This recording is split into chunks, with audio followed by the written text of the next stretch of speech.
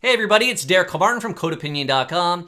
If you're working in a system that's hard to change, it can be incredibly frustrating. It feels very brittle, where if you make a change in one part, it causes a bug or some negative side effect in another part that you had no idea about. You want to be able to improve your system, but how? How do you go about this when it feels like it's a disaster? There is a way. Here's a strategy. The first thing to really address here is finding out what the root cause is that's making your system hard to change and brittle. Typically, it's integration at your database level. It's your database actually causing this issue. So if we just had a simple app and a simple database, you likely wouldn't have this problem. However, more so, the way to illustrate this is if you have multiple applications. It could be a cron job, some batch job, some simple other process besides your main application. It could be just somebody going in and manually changing data directly in your database.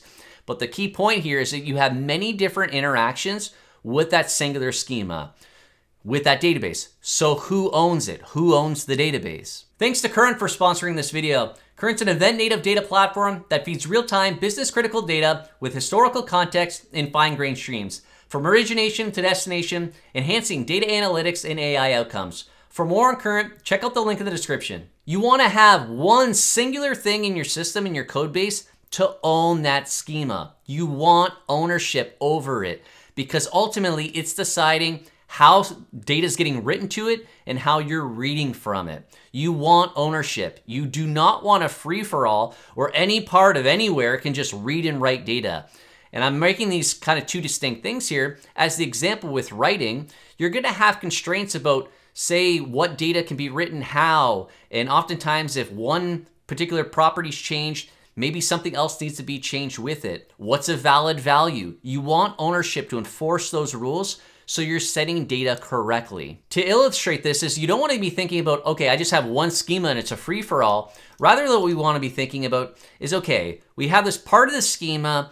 We can segregate that, and then we can have a portion of our app, whether it's independent, a monolith, it doesn't really matter. It's just thinking about, okay, within that monolith or that particular service, this is the data that it owns. It manages it. And that's kind of the first step, is kind of siloing off and segregating, slicing off the ownership of what the particular pieces of the data are for the functionality. So define what the ownership is for a grouping of functionality. And that's really the first exercise, a part of this strategy, is really looking at your database, looking at your system. You'll know the context to think about, okay, what's an easy part that we can carve off? This isn't going to be like the core part of your system that's very complicated. You know your system. You'll know that there's part of it that's kind of on the fringes. That's important, but it's maybe not used as much once it's kind of like more referential setup data type of things like that, where you're like, okay, that might be a good place where we can kind of carve and isolate this. We can isolate the schema, we can isolate the code so they're kind of a one-to-one together, and we define that ownership. So just another way to visualize this, if you had a monolith, it's really just defining what these ownerships are, like I mentioned at the schema, and then segregating the code that way. So we kind of have this one-to-one between ownership and code to the exact piece of schema that it owns in that database. Doesn't mean that we have to have different databases, that we have to have different executable deployments like microservices. It's not about being this where you have a one-to-one. It's not the physical aspect. It's more so just in code, whether it's a monolith or not, that you have code that has ownership of the schema. If you're using a relational database, this could be as simple as just as a set of tables. Tables that you have ownership over. If you're using an event store, it could be a certain set of event streams. Same thing with the document store, a set of collections. It's just about having that ownership. Doesn't matter the physical aspect of it, if it's a singular database instance or multiple. So another helpful hint on how do you figure out what exactly to carve off when you're looking at your system. Typically, it's data that changes together. And I mentioned earlier in this kind of the aspect of it's important to think about reads and writes differently. When you really want to look at your database and, okay, maybe what can we carve off? Look at the data and how you're changing it and what data changes together typically.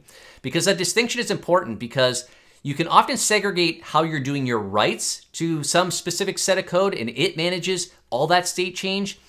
But typically the more difficult aspect of this is because oftentimes systems are more read heavy and they do a lot of composition. So how do we handle that? So to illustrate this, I'm simplifying it where you just kind of think about multiple apps. But again, it could be a monolith that kind of has the defined boundaries and then the schemas that they own. But I'm just showing it this way, is that what you don't want to have to do is this. You don't want one part of your system querying another database or another schema that's owned by something else. Why, you might ask? Because that's what got us into this problem in the first place. This is what makes it hard to change, even if you're only doing this for query purposes. The reason is because that lower database, it's owned by that lower segment of what the code is, and that's its internal implementation detail about how it persists data, etc. If that middle tier there or that part of the code interacts with that database directly, it's coupled to it, highly coupled to it, because it knows the data types, it knows the names of the columns, the tables, the event streams, the documents, however you're persisting this, it knows too much. Really what we want to be doing is we want to expose something that we can version and manage as a contract. Our database is internal. It's an internal implementation detail to the code that owns it. We wanted to find something else as a contract that we can manage to all the other consumers. So that's why we wanted to find some type of API, public API, that other parts of our system can interact with. We want to get rid of this interaction directly with our database from other parts. Now this is a step in the right direction because we've removed all that chaos and integration at the database level. Now we just try explicit contracts and APIs, but that's what everything now is coupled to. You're not removing the coupling. There's no magic. It's about managing coupling. And this is one way of doing it. That's really what we're doing here, is we're explicitly managing coupling on something that we can version and manage rather than a free-for-all at our database. Now, how you interact with that API really depends on your system. If you're in a monolith, it's just really as simple as exposing an interface that you inject, and that's what other parts of your system use, is that defined interface. Maybe it has to go over the network because you have some other system that's deployed separately, and maybe you're going to use gRPC, or maybe you're going to develop an HTTP API. Really, again, it's dependent on your system and whether you kind of have that physical constraint or not. Now, the next step, even if you just carved off one piece, you can think about I have the kind of the three different boxes in the center as an app. They could be independent. They could be a monolith. That's not really the point. But the next step is you're going to think about, okay, well, I have this direct API call that's in memory, or maybe it's over gRPC, the network, HTTP, whatever the case may be. And you realize, I really don't want that coupling, because you start realizing that's what this is all about. So how else can I manage that? One of the ways, if you take off one of those boundaries that, again, is more in a supporting role, you might be able to do things where you're just using messaging to provide it information that it can use later for however it needs to interact. So instead of making that API call, rather you're just using asynchronous messaging. It could be things with commands and queues, events and topics. You'll explore that more once you go around, but the general gist will be once something happens, let's say in one part of your app that you've carved off, and now you need to let the other parts of your app know that something has occurred. You can be using an event-driven architecture for that. And then you can have different consumers understand that, okay, this has happened. Previously, I would have been notified directly via some API call, but we're removing kind of that temporal aspect of it. Now we're just publishing events that other parts of our app can interact with when something occurs.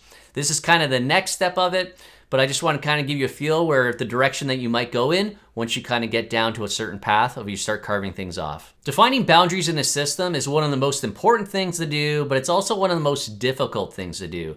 And especially if you have an existing system and it's hard to see where those boundaries actually lies.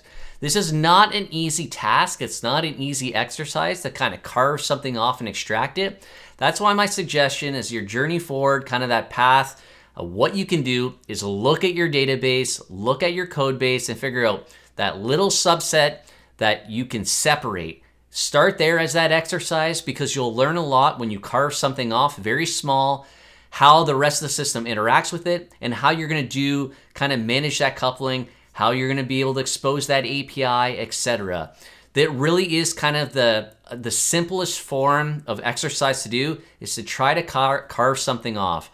Look at your database, look at the data that changes together, that really revolves around kind of the same capabilities of your system, and try to carve that off. That's my recommendation. If you're in this situation now and you're thinking about doing this, or you have already and you've gone through an exercise like this of carving something off, Get in the comments and let me know. I know everybody else viewing this that's kind of in the same boat would love to read kind of the experience, what people have gone through, some tips. So get in the comments and let me know. And of course, if you want to take a step further and actually interact and chat with people, you can join my private Discord server. The link's on the description on how to join. You can chat with other software developers about topics like this and software architecture and design. Again, the link's in the description on how you can join.